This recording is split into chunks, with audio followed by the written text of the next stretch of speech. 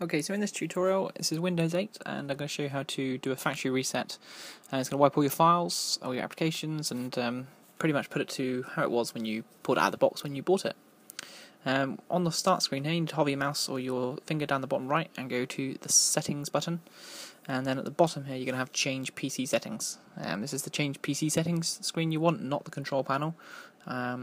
Just sort of the newer part of Windows 8, the additional bit in Windows 8. So you're probably familiar with the Windows settings here if you've been using Windows 8. But the tab we need in PC settings here is General, and that's the sixth one down on the left for me. Probably is going to be for most of you, unless you've got additional applications which integrate with this bit. So if you go ahead and click on General tab, the one we're looking for is to set PC back to factory settings. So you're going to need to scroll down a bit. So it's actually named Remove Everything and Reinstall Windows. The one above it is going to not affect your files, leave the files intact and do the same thing, which it advises you do if you have virus. But this one we're going to go ahead and press Get Started.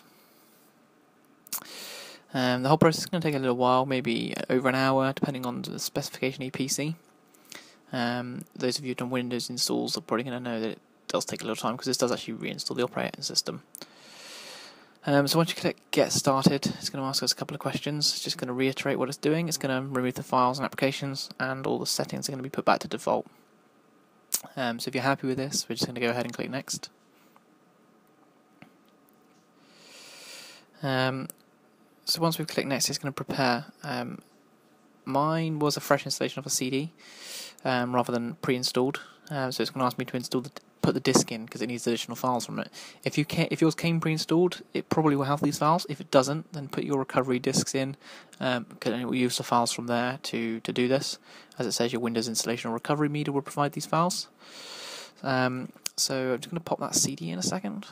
Okay, it's picked it up and it's verified it, and then it just wants to reiterate again what you want to do. We want to clean the drive fully and reinstall the operating system. It's going to do, or you could just remove the files. So that's going to be the full reinstallation. If you're selling your computer, it's also a great time to do this. If you're happy with that, you're just going to go ahead and reset, and it's going to restart the computer, and then you're going to see it begin to prepare and reset the PC. I'm not going to take you through this process, but thanks for watching. If you like, subscribe.